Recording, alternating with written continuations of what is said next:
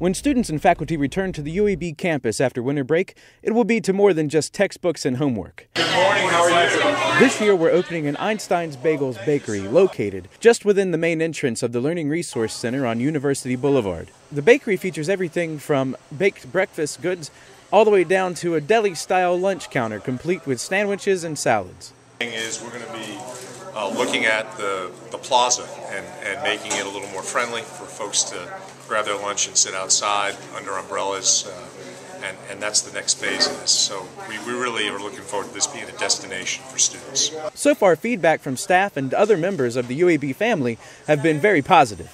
I am glad you're here.